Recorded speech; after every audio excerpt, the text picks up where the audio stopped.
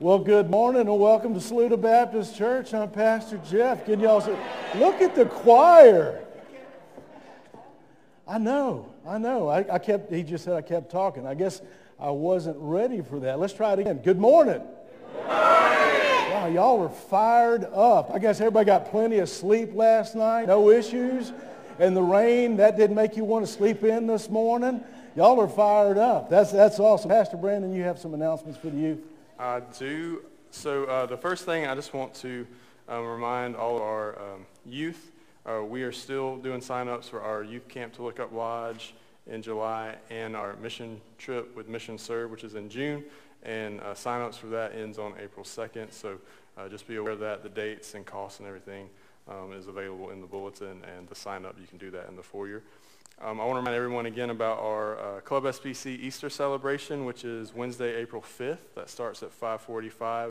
And we're collecting candy. There's a box out in front of my office for Springfest and for our Club SBC Easter celebration. So if you'd like to donate some candy for that, you can just place it in that box there. And then the last thing I have is we are in need for some volunteers to help with Springfest. So Springfest is our community's Easter event they do every year, and Saluda Baptist, we kind of man the inflatables and do the egg hunt and do all that stuff for them. It's a great opportunity just to love on people in the community. So if you would like to participate and help with that, there's a sign-up sheet in the foyer. Thank you. Wonderful, wonderful. Well, I've got a couple of announcements as well. These are both in the bulletin, but I wanted to bring your attention to those. First is the senior adult fish fry. We have a sign-up sheet out in the foyer. Just put your name on that. We'd love to have you come. I will tell you, it's going to get real crowded if I don't watch out with that fish fry. I know of a certain 27-year-old young man that asked me, what does it take to qualify to be a senior adult? And I'm not going to tell you who he is, but he might play the bass up here in front. I'm not naming names, though. That's two that you got to get me with now, Britton. Notice in your bulletin we started publishing our schedule of events for Easter Day, Easter Sunday. We're going to have our sunrise service at 7:30. That'll be down in the lower parking lot, weather permitting. And then we're going to have a breakfast at 8:15. We'll have Sunday school at 9, and then our worship service at 10 o'clock that morning. So we'd love if you'd come and join us. We're going to start publishing that on our Facebook site and on our website, and then we're going to put a banner out front, and we're going to have some cards that you can hand out to invite friends and family to come to that. We'd love to have a lot of folks come for Easter morning. I would like to remind you in the bulletin there's a tear-out section. If this is your first time visiting with us, we'd love to have a record of your attendance. Also, there's a place on there that you could put down your prayer request as well. Now, you know this is one of my favorite times of the service when we greet, but I have to tell you one thing before you greet one another this morning. You see, I'm a little on edge this morning because I have to behave. You see, the boss's boss is here this morning. Kelly's mother, wave to everybody, Miss Nancy, is here visiting with us, so I'm going to have to behave. But y'all come by and greet her in a minute. And also her baby brother, who's not so much baby anymore. He's got gray in his beard. I just want to point that out. Y'all please stand and greet one another. The choir will call you back.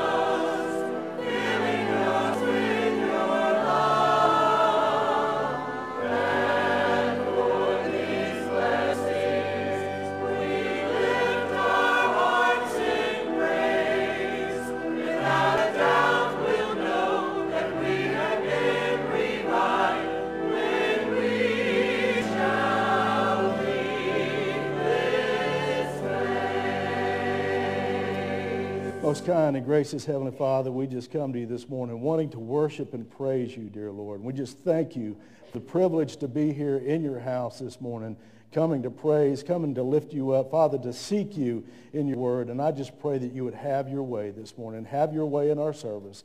Father, I pray that you would bind all evil and any part of evil outside of this building. Keep it at bay. Don't allow it to come into this building. Just allow us to focus upon you and seek you in all that we do. Father, we love you so much, and we give you all the praise. In Jesus' name I pray. Amen.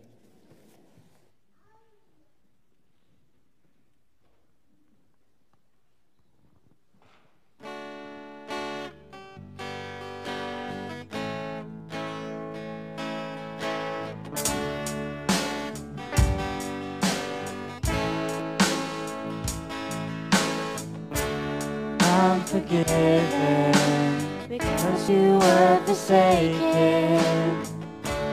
I'm accepted, you were condemned. I'm alive and well, your spirit lives within me because you died and rose again. I'm forgiven because you were forsaken. I'm accepted, you were condemned. I'm alive and well, your spirit lives within me because you died and rose again. Amazing love, how can it be that you, my King, would die for me? Amazing love, I know it's true.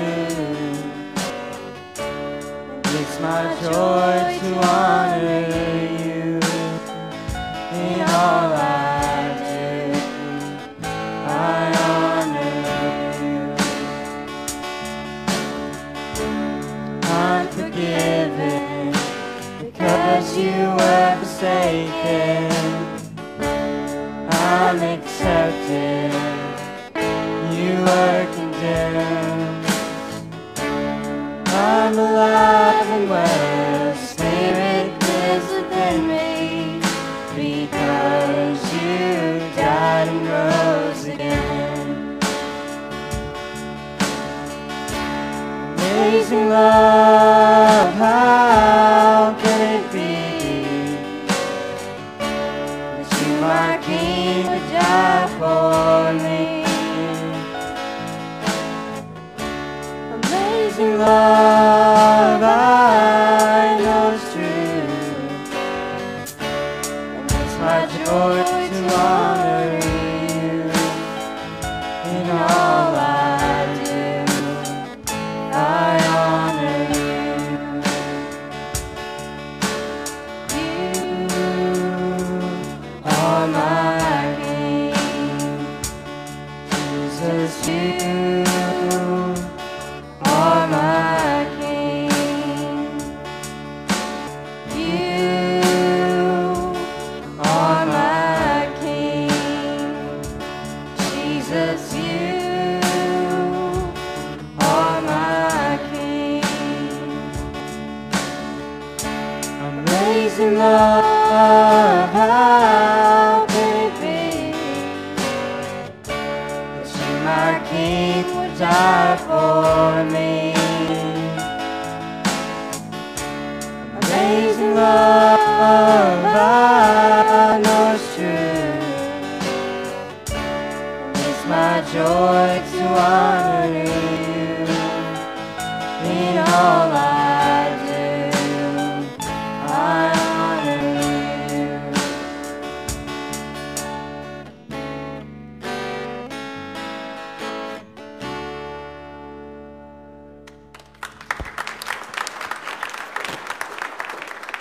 What showers of blessings we have already received today. Praise team did a great job. God's love is what lifted us. Nothing we can do, nothing we can say will lift us up like Jesus did when he poured out his blood for us.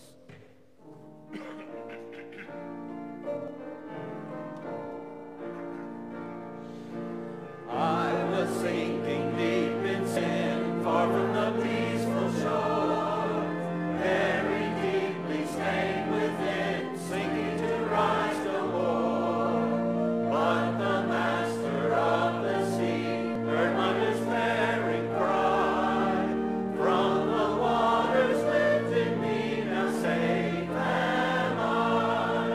Love lifted me, love lifted me, when nothing else could help. Love lifted me, love lifted me, love lifted me, when nothing else could help.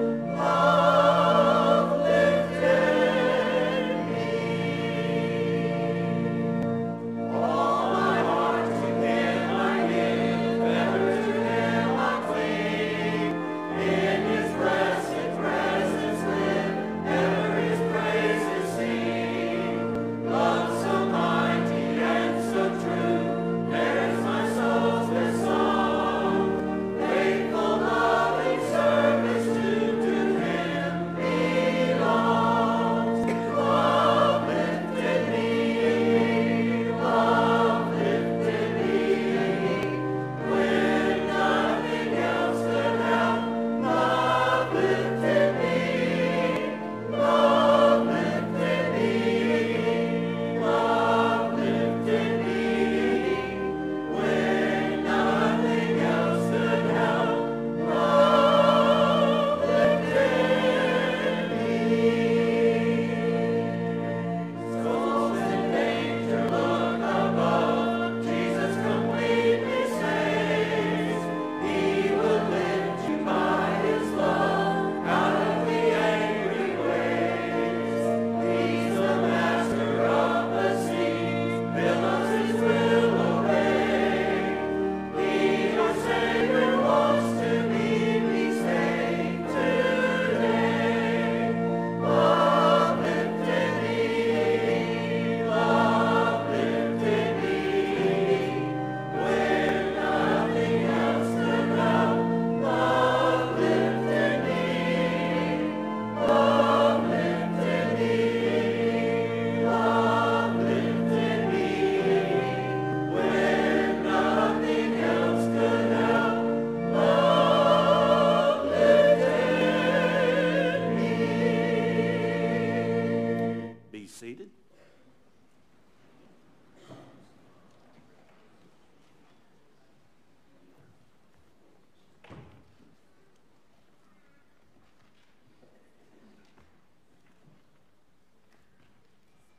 Our scripture reading is Romans 10, 9 and 10.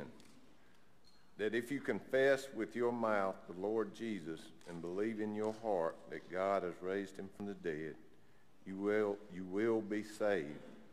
For with the heart one believes unto righteousness, and with the mouth confession is made unto salvation. Let us pray. Dear Heavenly Father, thank you for this day that you've given us. Let us rejoice and be glad in it. Be with each and one that made it here, although it's a dreary day. We're glad to see a good crowd to come to honor and glorify your name. Be with us as we take up these offerings and bless them to the furtherment of your kingdom. In your name we pray. Amen.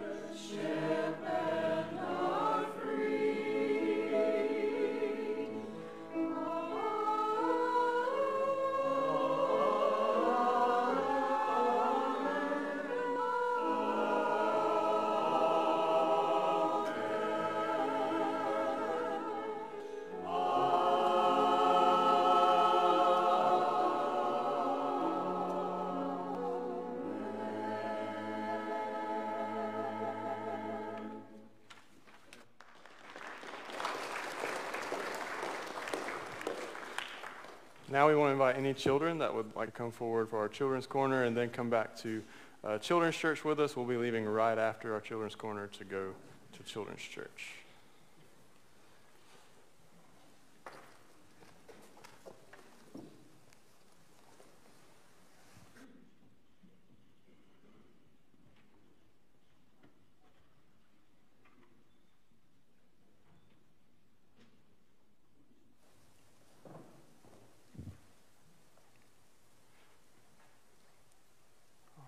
I think we got everybody now. So how are y'all this morning? Are y'all all good? Yeah? So I have a problem, and I need someone to help me with my problem. Let's see.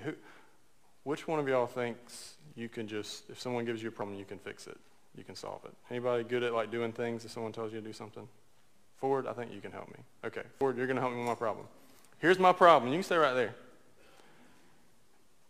If you looked outside, it's horrible. That rain is awful. I want you to stop it raining. You can do that, right? Why not? Forward. Okay. Bane, you can stop it raining, right? No? Why? Can you stop it raining? Can you stop the rain? No? When it's raining, it's a good day because... Well, you're right. It is a good day. But you know, Pastor Brandon doesn't like the rain. I hate the rain. I do not like the rain, and I wish someone could stop it. But none of y'all can. Kempson, can you? I thank God. Only Jesus and God? So did you know that the Bible actually talks about Jesus stopping a storm? Isn't that amazing? And you know why Jesus could do that? It's because he's all powerful. He can do anything. The Bible says in Matthew chapter 19, verse 26, for men this is impossible, but for God all things are impossible. There's nothing that God can't do, and he just wants us to have faith in him that he can do all those amazing things. And we're going to talk more about that in Children's Church, okay? So first, we're going to bow our heads and close our eyes and pray, and then we'll head out for Children's Church. God, we just thank you so much for this day, and we thank you that you can do the impossible, that you are all-powerful. There is nothing that you can't do. And God, we just pray that you would help us to have the faith in you that you can do anything. And we love you, and it's in the name of Jesus that we pray. Amen.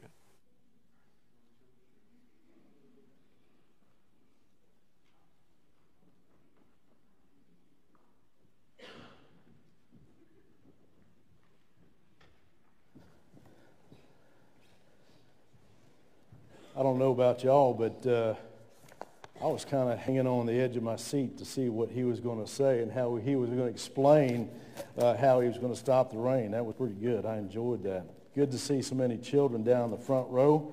We always enjoy them being here. Would you join me as we pray? Father God, I just thank you for this incredible opportunity to be able to share your word this morning. And Father, I pray that you would be with each and every heart that's here and be with those that are with us online.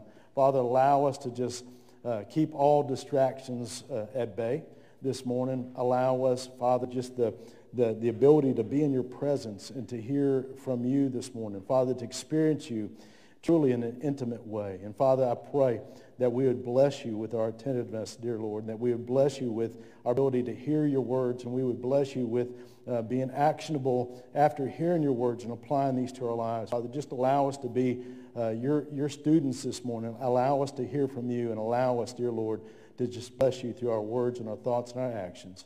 I pray all these things in Jesus' name. Amen. Well, it's interesting, you know, I wish I could say I planned this out appropriately, but I certainly didn't. You know, looking outside, it's raining, and it's supposed to be raining, I guess, quite a bit. I didn't see what the ultimate forecast was as far as the amount of rain we're going to get, but this morning we're going to be preaching about the waters. In fact, my first thing that I want to do is to invite you to the shores with me. I want to go to the banks of some waters, and not the waters falling from the sky, but the waters of different bodies of water, if you will. You know, I think about times in my life in particular, and hopefully and prayerfully in yours, that in different times in our lives, you know, if we want to relax a little bit, just get away a little bit, we may go down to the river and hang out at the river. Or if we truly want to relax, we may go down to the lake and hang out at the lake. Some folks are blessed to have places right there on the lake, and I think they just probably live relaxed times all the days of their lives. I'm not sure. I'm looking at some of the folks that live on the lake, and I'm not getting that assurance from them just yet. Another opportunity could be to go to the ocean. You know, a lot of folks, when they want to get away and go on vacation, they go to the ocean. I don't know what it is, but anytime you're close to the water, it seems like you can just get mesmerized by the waves that are rippling through. When we were over in Israel, one of the places that we went to was the Gideon Spring, which is where a natural spring occurred, and there's a great biblical story that goes along with this spring. But I kind of stepped away from everyone, and I ran the video on my phone and just listened to the trickling of the water. It's just very peaceful. And if you're in the ocean or by the lake, you can hear the waters just kind of splashing against the shores perhaps or against the boat. It allows you just to kind of get mesmerized by that thought. And then if prayerfully, if you're blessed even further, perhaps the sun may be shining on you and all of a sudden you're wrapped up in this blanket of warmth and you can just get tucked in and every care, every worry in your life can just go away while you're standing there experiencing this time on the water. Now, I remember a time many years ago that I was on the water, and I had an interesting outcome. You see, this is maybe many years ago when Kelly and I were just dating, right? I'm not going to tell you how many years ago, but that was a few years back. We were dating, and a good buddy of mine and I, we took our girlfriends out to the lake, and he happened to have access to his future father-in-law's boat. Now, I'm not talking about anything fancy. I'm talking about a John boat with a little something back here. I don't even know what it was. But it was enough to get us around, especially kind of in the cove or whatever. And you would have thought that we were the two kings along with our two queens, and we were going to show them all the banks and just experience all that is and be these manly men in front of them. He was the captain, and I was the first mate. And all of a sudden, nothing in this world mattered. And we're cruising around the lake, and you can just close your eyes and visualize it and hear it. You can hear the motor just humming. You know, it's just going in the background. Everything is perfect. And all of a sudden, I heard a pump, pump, pump, boom. And then I heard this sound of something sinking, and I turned around just in time to see the motor falling into the lake, sinking into the water. And I thought, oh my goodness, what is Terry going to do with his father-in-law? It's not my issue anymore, right? How is he going to handle this? And I'm not going to finish the rest of that story, but long story short, that's a glimpse of our life. We can cruise along, just everything's fine, and then the motor falls off, and we're in the midst of a storm that we never anticipated in our lives.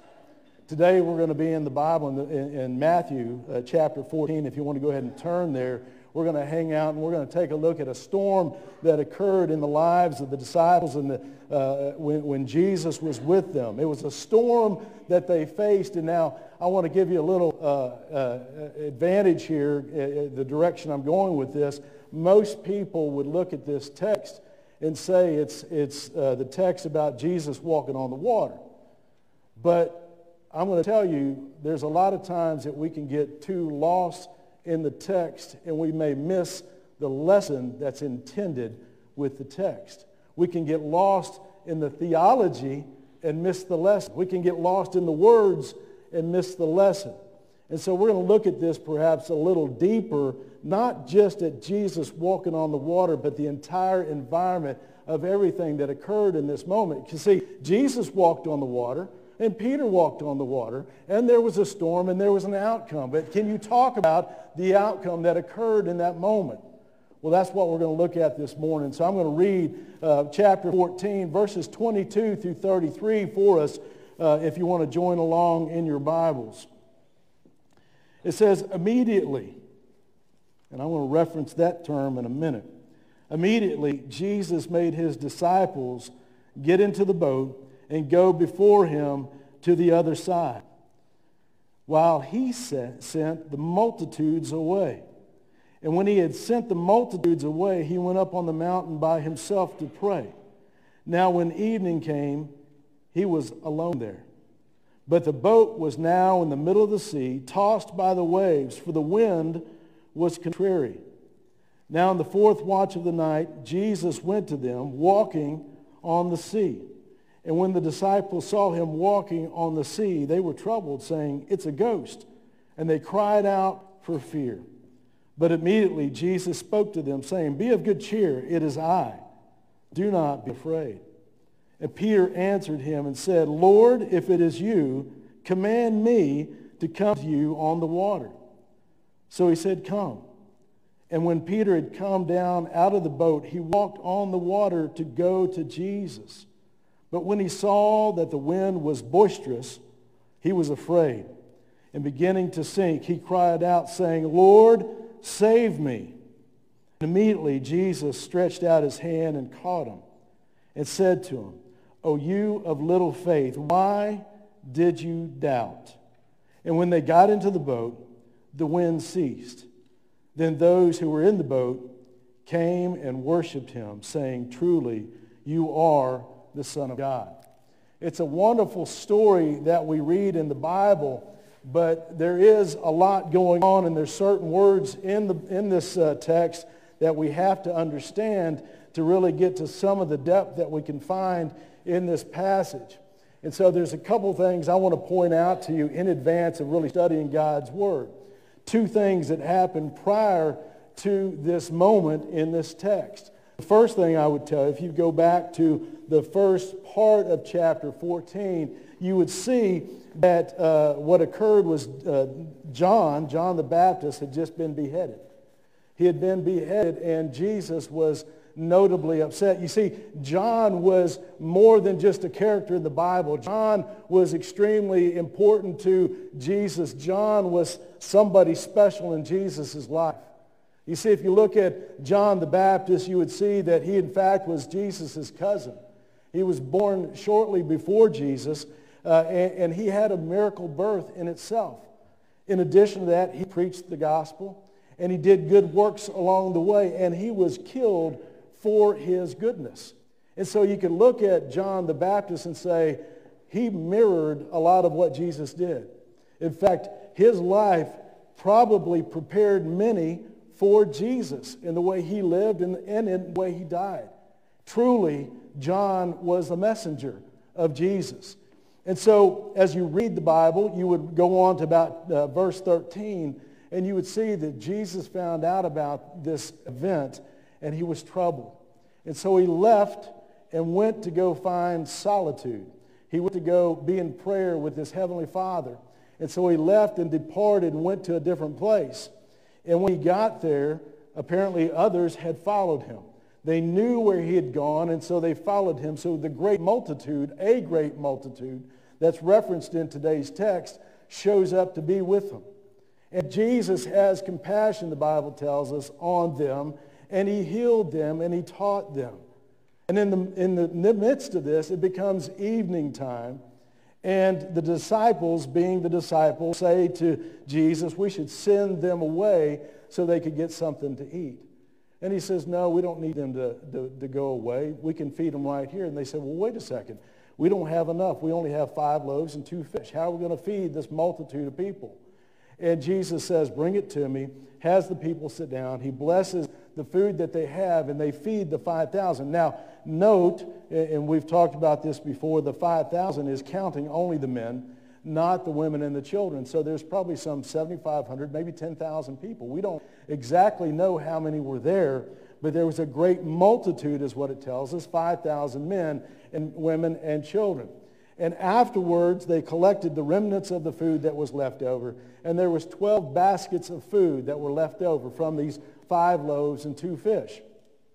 And so you have this miracle that's just occurred. You have John the Baptist being beheaded, Jesus being really emotional about that, wanting to have solitude. Then you have the people following him, and he feeds 5,000, and that is where we're at when we start today's text. You have to understand that, because there are certain words in here that reference looking back. There's immediately after and the multitudes. There's two words that we have to understand. And so let's find our way through the text today and see what we can learn from the verses in today's text. And so the first thing I would tell you in verses 22 through 24, we see immediately Jesus made, circle that if you write in your Bibles, made his disciples get into the boat and go before him to the other side.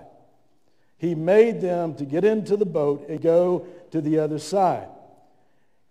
And at that point, if you read on, he sent the multitudes away. Very next line. And then when he had sent the multitudes away, he went up on the mountainside by himself to pray. Remember the incident with John the Baptist. Jesus is still trying to find his time to be with the Heavenly Father, to pray and to find solitude in him. And so it tells us they went up onto the mountain up high. Now, as you read through the Bible and understand this, and if you look at the land, you would understand he went high on the mountain for a couple reasons. One is higher up on the mountain, very little vegetation grew up there, so people wouldn't go up to the top. Plus, down below is where the roads and the byways were, so people would tend to be down lower. So he sought solitude by himself at the top. But now we go back, and we need to think about the disciples. Remember, they'd gone out into the boat. And as we read on, we understand that the disciples are being tossed around in the boat. A storm has come. The boat was now in the middle of the sea, tossed by the waves, for the wind was contrary. Don't you find that an interesting phrase? The wind was contrary. They had found themselves in the midst of a storm on the Sea of Galilee, is what we know. The storm, the winds were contrary. So three things we can pick up, or a couple things we can pick up. One, Jesus sent them. Make note of that. Jesus sent them out into the boat, and when they left, everything was fine. They were going to the other side. We don't know exactly at this point where the other side was, but they're going, and now they've run into these contrary winds. Now, pause for just a second, and let's think about our own lives. You see, contrary winds can happen to us at a moment's notice. I talked about us losing a motor in the lake. That wasn't a contrary wind. That was just a bad bolt that was on the motor, but it was lost forever and ever. But think about your life. You can be going right along with your life, and things start to happen in your life. Children don't turn out right. There's illnesses in your family. Parents don't parent correctly. Things happen in this life that are contrary, not what we expected. So the wind is blowing towards us, pushing us away from the journey that we want to follow in our lives and what we think that the Lord wants us to follow in our lives. We have to understand that even though we're in the Lord's will, the Lord may allow winds to blow contrary in our lives for certain reasons. You see, there was a reason that Jesus put them in the boat. Jesus had a plan. Jesus had a lesson for them. As we move on and look at verses 25 through 27, we get to see how the disciples react. That's really getting to the point of this story. How will the disciples act in this moment when they are stressed, when they are tested, when they have something unusual happening to them? And so the gospel writers all do something very much in common here. They use the Roman custom of counting the hours. It tells us in the fourth watch. Well, if you understand the way they would keep up with time, there was 4 watches from 6 to 9, 9 to midnight, midnight to 3, and 3 to 6. And so this was the fourth watch from 3 a.m. till 6 a.m. It was in the fourth watch. And what do you know about that time of day or night? That is the darkest that it will be. That is the darkest moment that you'll be in your life. If you've ever gone out in the middle of the night, hunting, fishing, whatever it may be, it is darkest and coldest right before the dawn. That is when the darkness can just completely take you in. And if we think further about what the disciples had been going through, they had been battling winds all night. Remember, they had dinner on the banks, and then Jesus sent them. They were out paddling the boat, and the storm came up and blew contrary upon them, and they were struggling all throughout the night. And now it's between 3 and 6 a.m., and they're in a panic. They don't know what's about to happen. They believe that they're about to die on the waters. They've allowed doubt and fear to come upon them. But I find it fascinating when I study God's Word and look at the different times when the Lord has jumped in. It's always in that darkest hour. And even in our lives, it's always in that darkest hour when we believe that there's no help possible, that the Lord will give us help. And I believe there's a reason for that, and we'll talk about that in a few moments. But we see that Jesus comes, and he does something fascinating here. I mean, I want you to think about this for a moment with me. Jesus chooses to walk on the water. Of all the different ways that our Lord and Savior could have gotten to the boat, he chose to walk on the water. I mean, think about it. He could have just appeared in the boat.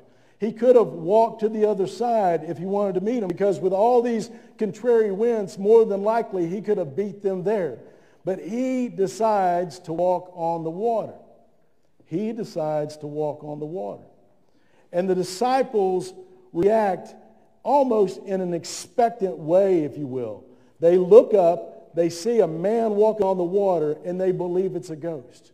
And they say, oh my gosh, it's a ghost. Of course, I'm paraphrasing when I say that. And Jesus says, be of good cheer, it is I, do not be afraid. He's basically saying, calm down, calm down. It's me, it's Jesus. You don't need to be afraid. And I know I'm kind of going through this story kind of quickly, but I want to get to some teachable moments that we need to understand. Now, what we see at this moment is quite fascinating, because Jesus has been walking on the water, getting to them. The disciples see him coming and go, oh no, it's a ghost. Jesus says, don't worry, it's me. Don't be afraid. And Peter says something quite fascinating. Lord, if it is you, command me to come. If it is you, command me to come on the water. And so we hear doubt right off the bat from Peter. If it is you. This is probably the disciple, one of the disciples who is closest to Jesus. Certainly he's one of the 12 who has been closest to Jesus. They've spent a lot of time with Jesus. And then he says, if it is you, command me to go. And Jesus tells them, well, come on out of the water with me. And so as we look on to the next, he says, come. And when Peter had come out of the boat, he walked on the water to go to Jesus. But as you look at the next verse, you see something. And this is where a lot of people end up teaching and preaching on this passage, is that when he saw that the wind was boisterous, what did he do? He took his eyes off of Jesus, and he looked at the situation that he was in, the storm that he was in. And he began to sink. And he said, Lord, save me. He cried out, Lord, save me. You know, I believe that this mirrors a lot of us in our lives when we think about the situations that we're in. We get into a storm in life, and we kind of get into a panic. And certainly if you're a man or if you're a guy, more than likely you've tried to fix it. Pastor Brandon already talked about that. We try to fix things. And when we figure out we can't fix things, we cry out, Lord, help us. First we say, Lord, if it's you, right? Think about this for a second. How many times have you been in the middle of a storm and you say, Lord, if you could just show me how I'm going to get out of this. Lord, if you could show me a sign. Lord, if you can give me just a little window of opportunity that I know you're there. Show it to me so I can further believe. There's so many things that we can see in this passage that mirrors our own lives when we get into the storms of life. We want answers and we want solutions on our terms. Not on Jesus' terms, but on our terms. We want to see things immediately, and we want to see that sign that he's going to be there with us, even though we will say Sunday morning in church that we know God is with us at all times. Right? But in that doubtful moment, we're not really sure. In that doubtful moment, we'll say, Lord, if it's you, tell me I can walk on the water. And that's exactly what we see. And of course, Peter takes his eyes off the Lord. He starts to sink and he said, Lord, save me. Lord, save me. As we look at this, we would understand that Peter has had his doubt, and now not only has he said it by saying, if it's you, he's now shown it because he took his eyes off of Jesus. But now we see Jesus in action. We see Jesus rescue Peter. He holds out his hand, and as Peter is falling, he grabs him by the hand and rescues him.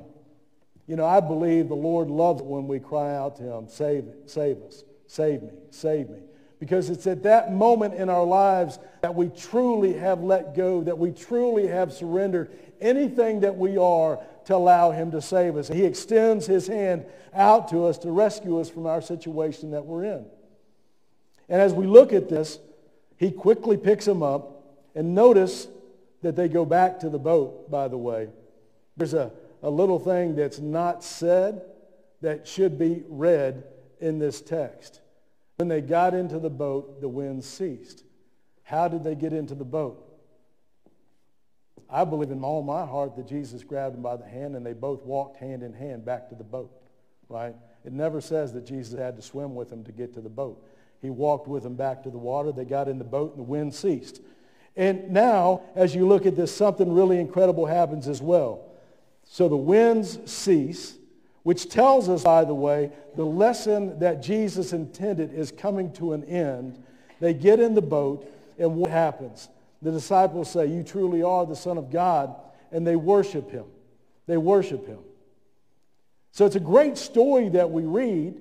It's a great story that we understand, but how can we apply this?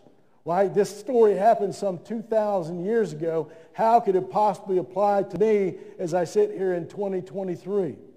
And so that's what I want to talk about. I want to share 5 quick truths with you this morning, and we're going to parallel these in the verse, and we're going to apply it to our lives as well. 5 truths. The first one is that he brought me into the storm. He sent them into the storm. He has sent me into storms. Don't ever think that as a Christian, your life is going to be just rosy in all things. That you're not going to have any problems whatsoever. You're going to walk the walk and all the problems are out there, but you get to stay up here. Jesus allows storms in our lives for different reasons. And I will tell you right now, I believe in my heart that really there's 2 types of storms that Christians will face. Storms of correction and storms of perfection. Storms of correction and storms of perfection. Now, I want to give you an example so you understand this. I want to go back to Jonah for a second. Most everybody knows the story of Jonah and the whale, or Jonah and the big fish. Jonah he'd been told by God, I want you to go to Nineveh and I want you to minister to the people. I want you to preach to the people. They need to repent of their sinful ways. And what did Jonah do? He ran from God. He ran from God and went and got in the boat, and a storm came on the water, and what happened? He ended up in the belly of the big fish, and then he got out of the belly of the big fish, which that just, talk about a nightmare. I can't even imagine being in the belly of a big fish, but that's a whole different story for another day. But he gets out and he goes and preaches to Nineveh, and 135,000 people repented. That is a story or a storm of correction. He was going down his own path, but the Lord placed a storm in his life and redirected him to go and do what he intended to do, what the Lord intended for him to do. But now the storm of perfection, note this, that the disciples were absolutely in the will of God when they got into the boat. Think about that. He told them to get in the boat. He didn't tell them to get in the boat to harm them. He told them to get in the boat because he had something in store for them that they needed to learn. They had a lesson. He had a lesson for them to learn, a lesson of perfection that they could further and grow their faith in their life. So he made them to get in the boat. They got in the boat, the storm occurred, and he was trying to grow their faith.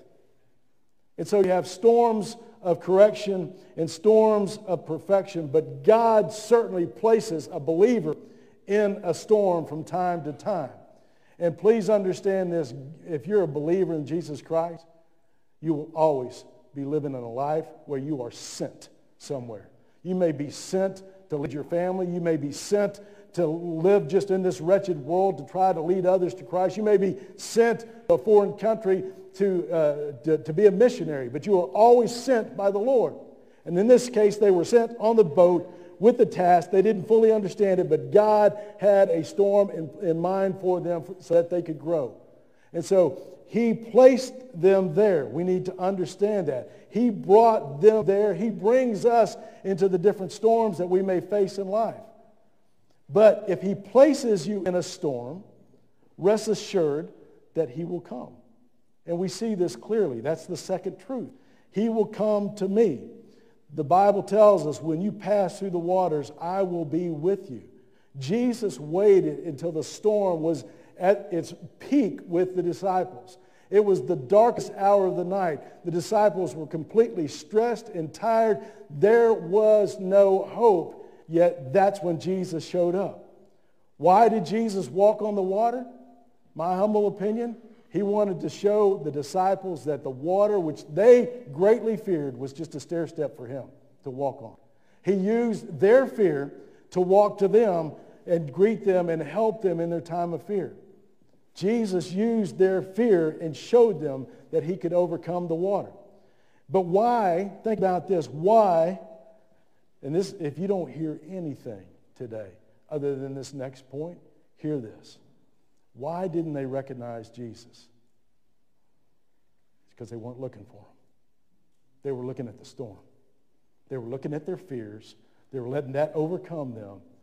They were looking at the storm. They didn't look for Jesus. They didn't hear Jesus. They didn't even recognize Jesus. You want to know why you need to be in your Bible every day? You want to know why you need to be in Sunday school? You want to know why you need to be in church? You want to know why you need to be in a Bible study at different times at night? So you can recognize the voice of the Savior. So you can recognize his words when he's calling you, when he's coming to you. They didn't even recognize the Savior on the water. I've talked about this before. Faith and fear cannot coexist in your heart and in your mind. They had allowed fear to overcome them to the point that they could not hear the Savior at all when he was coming. They couldn't recognize him when he was coming. They allowed fear to overcome their lives.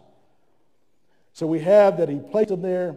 We have that he will come to you. Thirdly, he will help me grow in the situation. You see, a storm of perfection allows me to grow in my faith and grow in my walk with the Lord. This particular lesson was about their faith. It wasn't about Jesus walking on the water. And that's what we all remember, is Jesus walking on the water. And we remember Peter trying to walk on the water. But we don't talk about faith in story. This story is all about their faith and them growing in their faith. That's the purpose of this storm that occurred in their life. So the third thing is he'll help me grow. The fourth thing is he will see me through the storm. There's a verse, and I want you to write this down, and I want you to memorize this verse, and I want you to hold this verse to the end days of your life. I believe it's Hebrews chapter 12, verse 2. He is the author and perfecter of my life. He is the author and perfecter of your life. He is the author and perfecter, period. And so we can't just read that verse. We need to believe that verse. If he starts something in my life, he is absolutely going to finish whatever his desire is in my life. He sent them into the boat. Certainly he's going to get them to the destination that he intended. Please cling to that verse and know that he will always help you grow in the situation. The last truth that you can learn from this, and this is a hard one. This is a hard nugget for us to get a hold of, because we are such a self-centered nation and group of people that live in this world. It's all about me. And every sidetrack for just a second. Y'all know we just got back from Israel, and we went to the Via Dolorosa, and we went to the Church of the Holy Sepulchre, which is some of the holiest places you could ever imagine. And while we were there, people have asked me, what did you think? Did you enjoy it? And all I could think about the whole time I was there was how people pushed and shoved and cut in line and tried to be hateful to one another. right, is because it mattered to them to be first. It didn't matter that they were in this place that Jesus, the tomb that was empty. They wanted to be hateful. They wanted to be their own prideful self, which is such a reflection of the society that we live in. It's not about you and I at all. It's about Jesus Christ. And we need to always remember that in all that we do. And in this situation, this wasn't about Peter. This was about the other disciples. Think about this for a second. Jesus came walking on the water. Peter saw him and said, Lord, if it's you. So we see that he already has some doubt. And so he starts to walk. He starts to follow. Jesus picks him up, and they go back to the boat, and they get in the boat. What happened at that moment? The disciples said, you truly are the Son of God. And they worshiped him. Do you realize this is the first time in the Bible that the disciples worshiped Jesus? Previously, they saw a storm and they saw him calm the storm. And what they said at that point is, what kind of man is this? Here they say, you truly are the Son of God. And they bowed down and worshiped him. They grew in their faith. They grew in their belief of Jesus Christ being the Savior. So anytime God places you in a storm, it's not necessarily about you. All the other disciples were watching what Peter did. They were watching what Jesus did. And they all grew because of it. In our storms that we face in our lives, know this, that people are watching you and how you react.